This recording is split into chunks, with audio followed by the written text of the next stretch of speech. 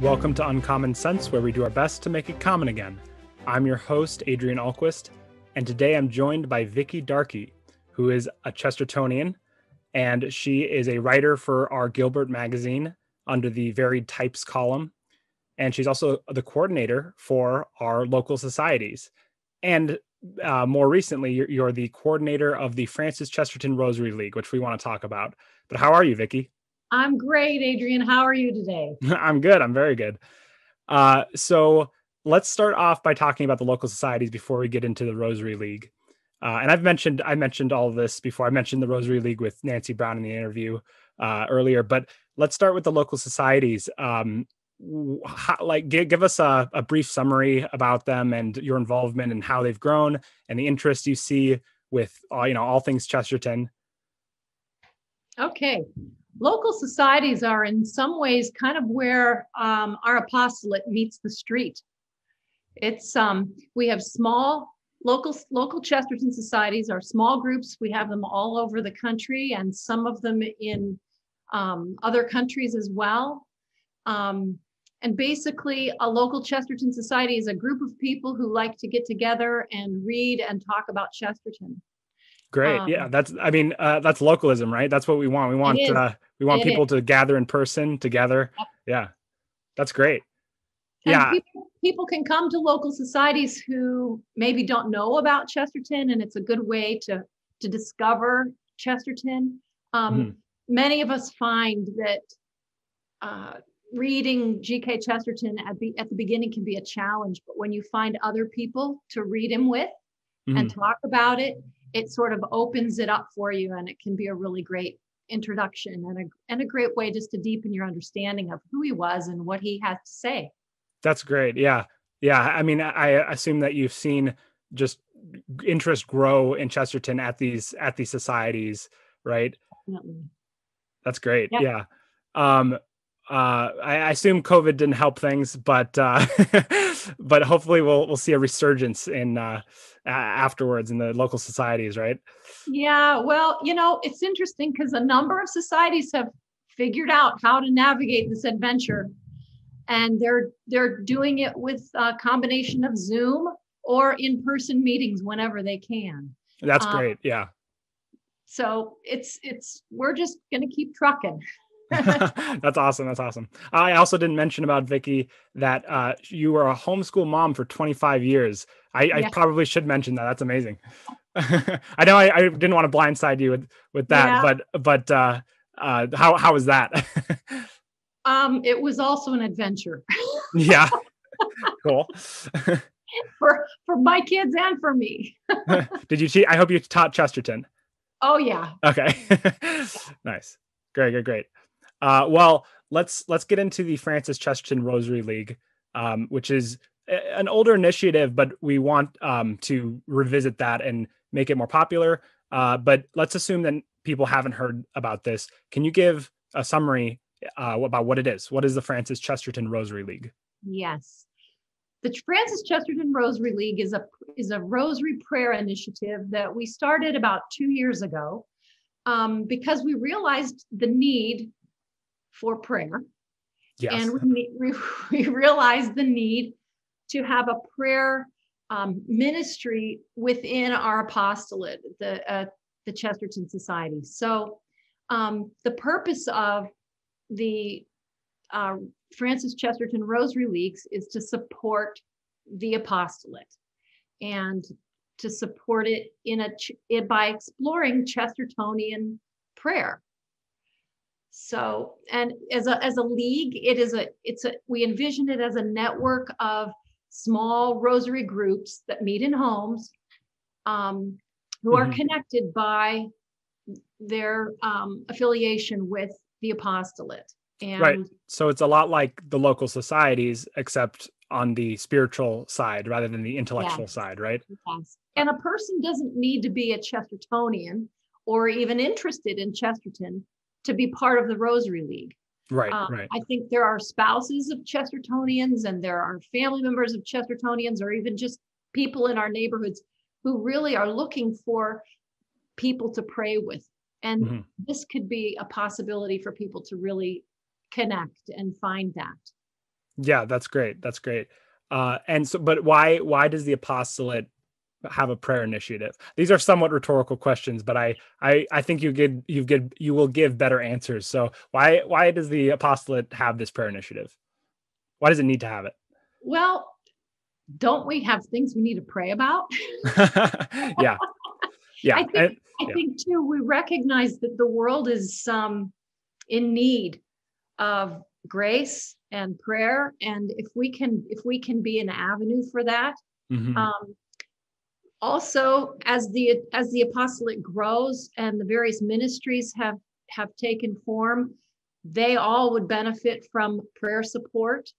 And we recognize that Frances Chesterton, it was named for Frances. Frances Chesterton was that quiet, supportive person in the background for Gilbert. hmm She was his spiritual inspiration. Um, Basically, when he met Frances, she led him to Christ, hmm and her spiritual support for him was essential for him being who he was. And we really have him, and we have his voice, and we can appreciate his message because Frances was the support that she was. And so we envision this Rosary League as being a supportive ministry Yeah. to the Apostolate for Common Sense. Yeah. Yeah. And I'll add on to that, I mean, we are an apostolate of the church. And so we need to have that prayerful component. We can't be all heady. We got to have the heart involved too. And, even if we're talking intellectually about, Catholic things, our parish priest said, I remember a long time ago, he said, it's one thing to be Orthodox. It's another thing to be holy. And that's very true. And part of being holy is praying. Yeah. So why the rosary? Why? And by the way, these are questions we get, so that's why I'm asking these. Yeah. Why the rosary specifically? Well, as we've established this Rosary League, part of our intention is to make it a place that reflects Chestertonian spirituality. Mm-hmm. And Chesterton, Gilbert and Frances were Catholic, and their spiritual life was Catholic in nature, their devotional life. And the Rosary is the fundamental Catholic prayer. Outside of the Mass, it is really it is the prayer. Well, I guess the Divine Office is officially the prayer of the Church, but the Rosary is the devotional prayer for the people of the Catholic faith. And Gilbert and Frances prayed the Rosary. We know that, and had a deep devotion to the Blessed Mother. So yeah, okay, it yeah, seems appropriate that we would have it as a Rosary group. that makes sense. Great. Here's another question: Why Frances Chesterton? This might be a more in-depth question, but yeah, why is the person at the front Frances Chesterton, who's Gilbert's wife? Yeah, like I said before, it's reflective of her role in Gilbert's life, and we see that this Rosary League will bear sort of an analogous role to the society. And that's good, yeah. And we see Frances as really personifying a Marian dimension in Gilbert's life. She was just in her quiet, behind the scenes, powerful silence that she brought to him, and so that makes sense. Yeah, we felt that also that the Chestertons' marriage was such an essential and important witness, and we want to honor their marriage by naming this after his wife. Yeah, my head is drawn to the fact that I think Francis is kind of like Saint Joseph in a weird way, because Saint Joseph was the quiet one in the Holy Family, and now he's grown. We talked about this on the podcast actually with my dad. He's a giant now. He's a spiritual giant, and Frances, even though she's the wife, in the relationship, I think she experienced a similar trajectory as Saint Joseph, don't you think? Yeah, definitely. Even her humility, that she exactly. She Yeah. wanted all of her papers burned when she died. Yeah. Unfortunately, many of them Unfortunately, yeah. weren't, some of them weren't. So Nancy was able to do what she did in Wow. Like kind of like St. Thomas of Aquinas when yeah, he wanted to burn all of his works because he said all of this is yeah, ash, right? yeah. Yeah. So she had that humility, and she didn't want Gilbert writing about her in his writing either, and he honored that. Hmm. Hmm. But so she's that quiet, sort of behind the scenes person, and so important. Great. So Yeah. That's amazing. Yeah. So for the Frances Chesterton Rosary League, we pray the scriptural rosary specifically. yeah, Can you say what that is and why we use the scriptural rosary? yes. We considered the format for our Rosary League groups, we realized that we wanted to pray the rosary, and the scriptural rosary became the preferred format. The scriptural rosary is a way of praying the rosary that unites a brief scripture passage with each of the Hail Marys in the rosary. Mm-hmm. And it's just sort of a beautiful way to incorporate a scriptural meditation on the particular mysteries as we go through. So, for instance, when we pray the joyful mystery of the Nativity, the scripture verses that go with those Hail Marys are all scripture verses that unfold the story of the Nativity. And that's kind of the case with each of the mysteries in the rosary. The scriptural rosary sort of just enlightens the story of each of the mysteries. And for unity amongst the groups, we decided to use there are a number of scriptural rosaries that people have developed over the years, but we decided that we needed one to unify all of our groups. So we selected the scriptural rosary that is published by the Christianica Press. And it's a little blue book. It looks just like this. Hardback book. It's available at probably at most local Catholic bookstores, and a couple of places online you can pick it up. And we'll provide, if you're watching this on YouTube, we'll provide a link to buy the scriptural rosary. And yeah, sorry. Yeah, go ahead. But, it's a really nice format to use. Right. Yeah, I agree. If you're praying in an in-person group, if you've got your group actually in person, only one person actually needs to have this because you can pass it around. But if you're gonna, a lot of people may prefer to buy one for themselves to have. And if you're going to be meeting on internet platforms, it would be helpful for each person who's going to help lead a mystery to have their own copy. But it's not an expensive little book. It's right. Yeah, you can get them for anywhere between $10 and $20 usually. Yeah. And we're not trying to sell this to you because we don't offer it. We'll give you a place where you can buy it, but yeah, for sure. So let's say there's not a rosary group near you. Well, first of all, if you can find, if there is a rosary group near you, if you visit our website at chesterton.org, you'll be able to find a place. The Frances Chesterton Rosary League will also provide a link in the description. I believe it's the chesterton.org/Frances-Chesterton-Rosary-League. But yeah, you can find it if you go to chesterton.org, and you can search for one close to you, just like with the local societies, actually. But let's say there's not one close to you. Well, you can start one, right? Isn't that correct? Yep. And in fact, we think that lots of people should start one. Yeah, exactly. Yeah, for sure. Go ahead. Why, or how would someone go about starting it? Well, just simply want to start one and reach out to people that you think would like to pray with you. And it may be neighbors, it may be people in your parish, or in your, if you're in a Catholic school, a parish family or a school family. It doesn't even have to be people, like we said before, it doesn't have to be people who would like Chesterton, just people who are willing to come and pray the scriptural rosary. And the other aspect of our format is to pray for the intentions of the Frances Chesterton Rosary League. And we should probably talk about that in a minute, but let me finish. If somebody wants to start one, simply contact people, set up a time and a place, and the resources and instructions for how to do this are also available on our website. So it doesn't take a whole lot. We recommend you keep it as simple as possible. Use an email simply to contact people and keep them in the loop as far as your communications, and begin to meet. We recommend at least once a month, but some rosary groups prefer to meet weekly. It's totally up to you how frequently you meet, but at least once a month we ask.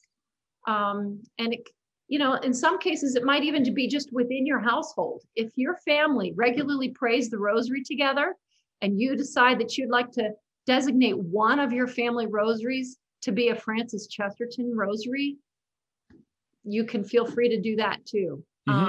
And just follow the format that we have on the website. Yeah. And on that, again, the same place where you can try to find if there's one close to you.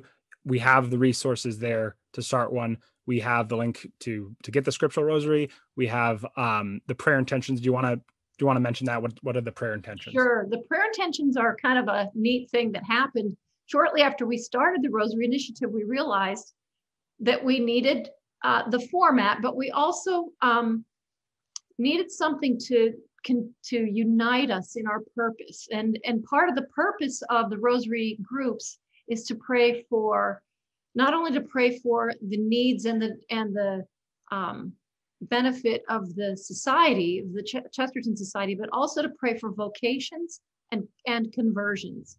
Those seem to be the two prayer focuses, but in order to develop that, I believe it was in 2019, in the spring of 2019, a group from the Chesterton Schools Network, I believe it was the St. Paul, it was the Minneapolis St. Paul, the Chesterton school there. Okay. Went to Rome. And they offered to take with them in prayer intentions from around the world, anybody who wanted to communicate by email, give them your intentions, and they would take those and pray while they were on their pilgrimage. Hundreds of people responded from all over the world. It was really amazing. Wow. And as we compiled all these prayer requests, we realized that there were themes that began to bubble up in the prayer requests, and common concerns and common needs and themes. And some of them were very Chestertonian. Many of them were just very universal to all of us. And we basically took all those hundreds and hundreds of prayer requests, prayer intention requests, and we consolidated them into these 10 intentions. And as we did it also with in mind to pray for these intentions the way that Gilbert and Frances would have prayed. Oh, wow. So when we're praying along the lines of these intentions, we're really praying with Gilbert and Frances. And as you look through the intentions and pray through them, you can see, for instance, when we pray for the sick, one of the lines in the prayer for the sick is especially for those suffering from health problems, including chronic physical and mental illness. Physical problems and mental illness. This is reflective of the Chestertons' life and their story, because Frances suffered from chronic illness.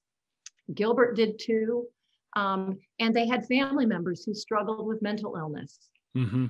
So they had particular compassion for those concerns. So that's just one example. If you look through the intentions, you'll see Chestertonian concerns and sensitivities reflected in his intentions. And I get that sense when I pray it. Yeah, for sure. I totally agree. So let's say worst case scenario, there's no Rosary League around you and no one wants to pray with you. You don't have the time to start one. Worst case scenario. You can I still know where you're going with this. Yeah, you can still pray with us on Thursdays on social media, on Facebook and Instagram. Every Thursday at 4 p.m. Central, we have someone. It's usually either me or Nancy Brown or Noelle Culbertson. I've interviewed both of them on the podcast before. We usually we cycle through and we pray. We lead the rosary. We lead the scriptural rosary. So that's definitely part of the Rosary League, and yeah, you can participate in that. And yes, that's a great way if you can't start when you're, but we prioritize starting when you're yourselves or praying with people in person. Yeah, that's what I wanted to mention. Yeah. And I think too, that the video, rosary, the virtual rosary is a really great way for somebody who's thinking about starting one and maybe isn't sure about the scriptural rosary or how the intentions integrate with the scriptural rosary. If you tune in and pray along with the virtual rosary a few times, you'll kind of understand how that format works. And it's a really kind of a good training spot for someone who's considering leading one in their home or in their neighborhood, or if you want to take one yourself on your own Zoom platform. Yeah, absolutely. I agree with that. It's a great way to just learn the ropes and get how it works. Apologies if you hear rain outside. I don't think the devil wants us to be having this conversation.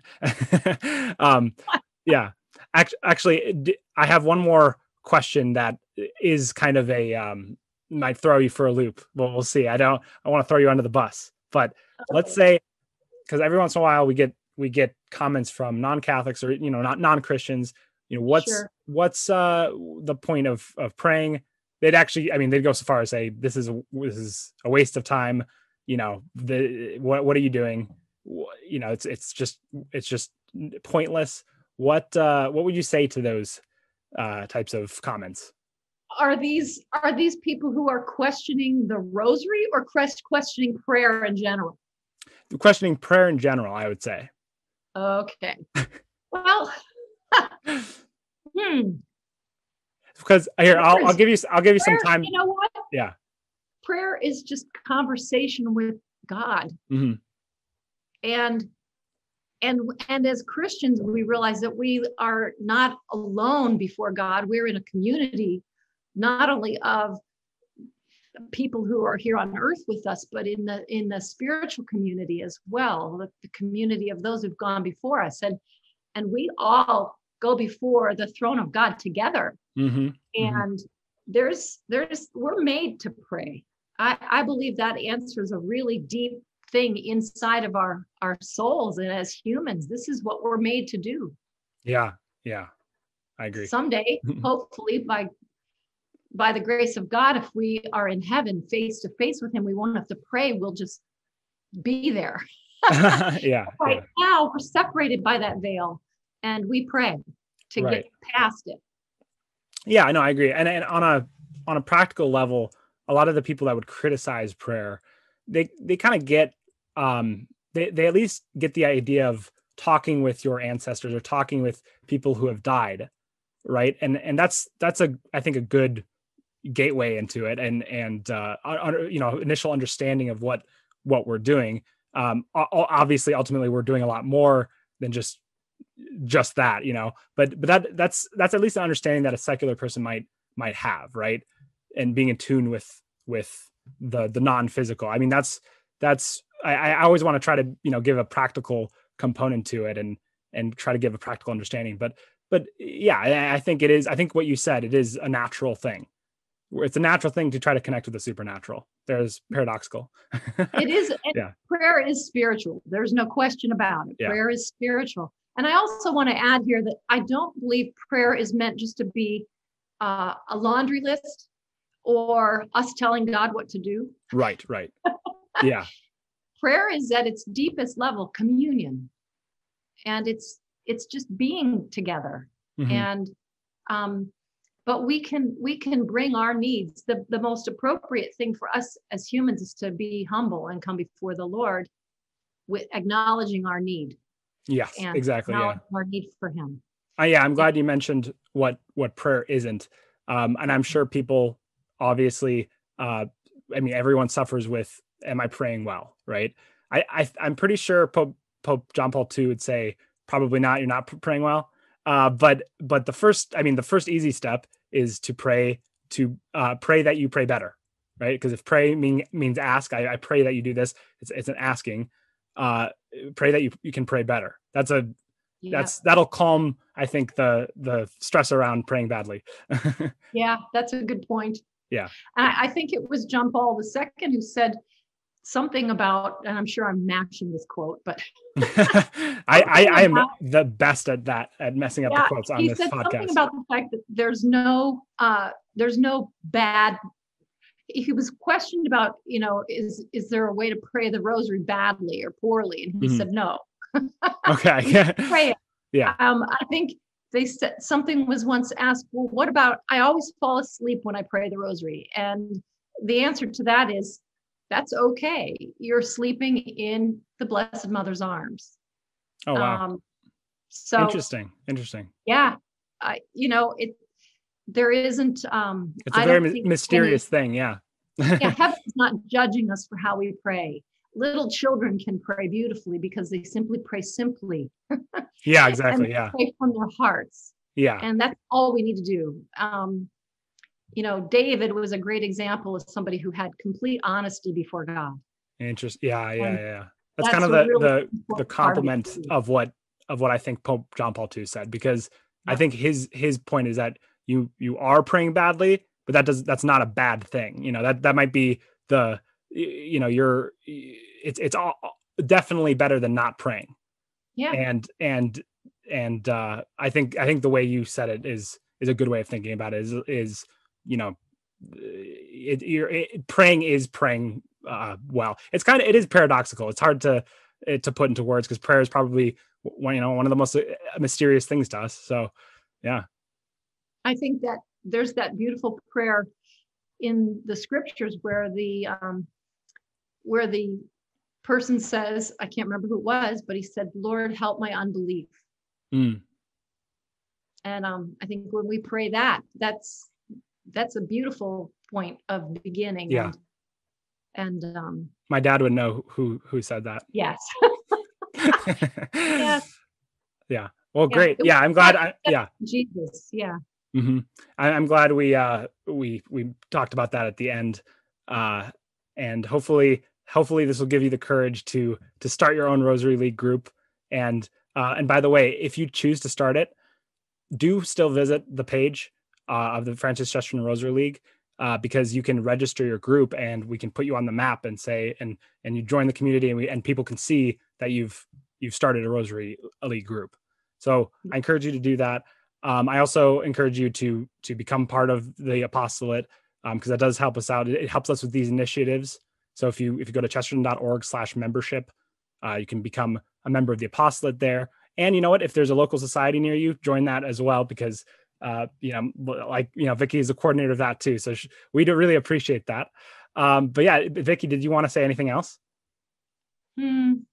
I think it's also important that you register your group if you're going to start one, not just to have your spot on the map, but also so that we can be in communication. There may come times when there are specific needs that we have at the society, or that you have, that you would like the power of prayer of the whole network behind. Mm-hmm. And you can, if we have that communication network set up, we can share those concerns and we can be standing with each other in our prayers. So yes, thanks for mentioning that. Really, really good thing to do. Right. Yeah. Absolutely. Well, thank you, Vicky, for coming on and explaining all that and explaining the Frances Chesterton Rosary League. And thank you all for listening. Until next time, help us to make uncommon sense common again.